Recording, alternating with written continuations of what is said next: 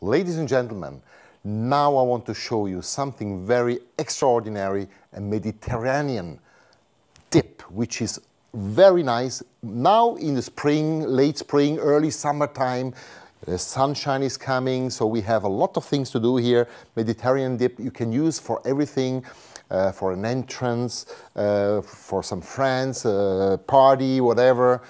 Now let's have a look here. We have fresh cheese.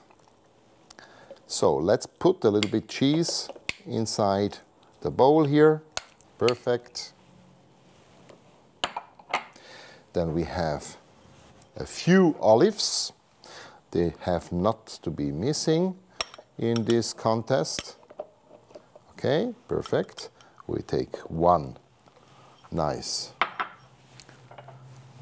garlic, a little bit of fresh yogurt. Okay, let's put this back. And we just squeeze this garlic a little bit, cut it a little bit to make sure that we got everything. Perfect. So nice. Then we have a little bit of spices, a little bit of salt, a little bit of pepper. Of course, it's up to your own taste. You can also put a little bit of chili inside if you like. I love chili, by the way. Gives you a really nice feeling and nice flavor. So we use this chopping and crushing blade. Just go inside.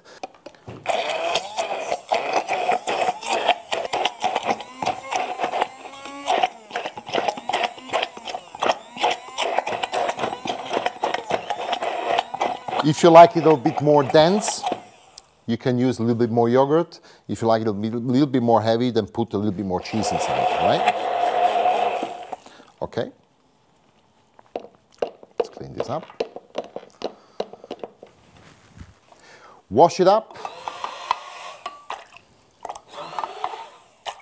And our bamix is cleaned. Perfect.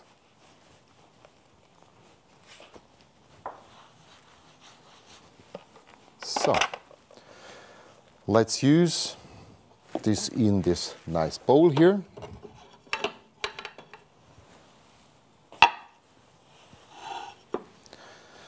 So, let's put this all in here. We have this nice spatula. Very nice, looks very fresh. The smell is amazing. Okay. And now we decorate it, obviously, because there is some nice tomatoes. So please watch this, nice tomatoes here. Of course, you could have mixed them up already into the dip, but we didn't. But it's up to you, your flavor. We put a little bit of basil in here, okay? And of course, what we can do is we can also decorate with a nice olive, one black and a green one, just to have a twin, and then some nice cressinis like it's used in Italy. So everywhere you go in Italy, you have these nice cressinis, and then you can enjoy. Take your time and enjoy your nice dip.